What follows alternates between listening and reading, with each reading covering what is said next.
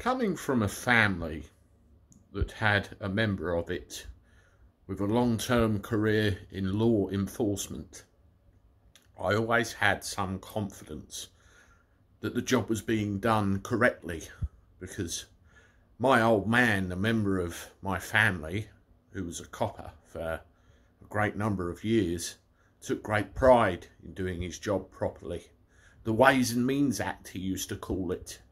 And he complained like hell when things started to change, and him and other members of the police of his generation have since proved to be absolutely correct.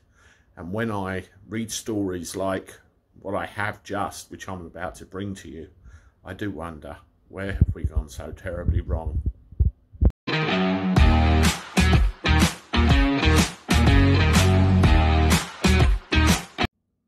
How do everyone? Welcome back to the channel for a Wednesday. Hope you're doing all right. Well, I certainly am. I'm going to go get my head down soon. Anyway, policing, criminal justice. My old man, I mentioned him at the beginning of the video, said the worst thing that's probably happened to policing in this country is the CPS, because everything has to be justified to them before you prosecute. And we have a very liberal way of thinking in this country now, where the idea of justice is watered down. You see debates all the time about whether certain measures should be brought back for certain crimes, and I believe if it's proved beyond a reasonable doubt, which is the key thing, perhaps they do. Well, we move on to the subject. Over 30 years ago, a gentleman by the name of Colin Pitchfork was sent to prison for life for the rape and murder of two 15-year-old kids. Absolutely disgusting. You imagine a family losing a child of that age. No parent should bury their child, particularly in those circumstances, and that piece of filth should have gone away for life.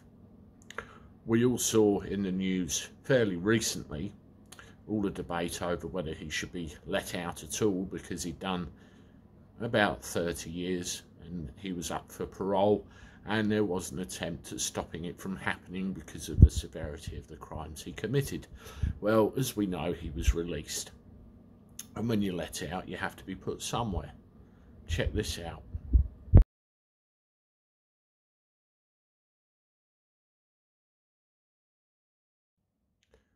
Whether we like it or not, and I'm sure there's a great many members of this channel believe that release from prison, or even going to prison at all, really, that punishment did not fit the level of the crime that was committed. But we have a situation where he's been released. When they're released, you have to put them somewhere, like it or not, and they walk among us in our communities with new names and new identities. In the case of Pitchfork, he was housed in a hospital very, very near some schools and a couple of nurseries with young kids. Yeah, unbelievable, isn't it? The crime he committed, and that's where he goes. Now, there's several alarm bells clanging in my head right now. One, why there? Probably housing shortages. Maybe the dinghy divers coming over mean there's not so many places to stay. Who knows?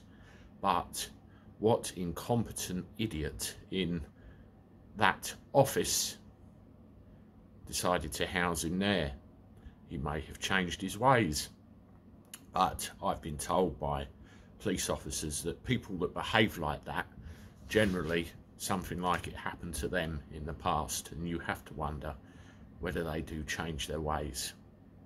So why take the risk of putting him in a setting where there's schools and nurseries nearby?